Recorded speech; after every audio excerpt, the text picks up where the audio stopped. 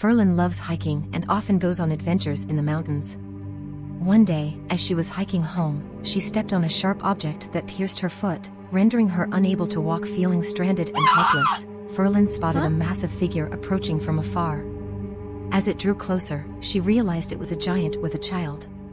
Surprisingly, the giant picked her up without any hostility and carried her to their home. Once they arrived, the giant tended to Ferlin's wound and bandaged it up. Although the giant's behavior was peculiar, Ferlin couldn't tell if he had good or bad intentions. Suddenly, the giant licked her foot, causing Ferlin to panic and run away. She came across the giant child, who was half buried in the ground and munching on a mouse.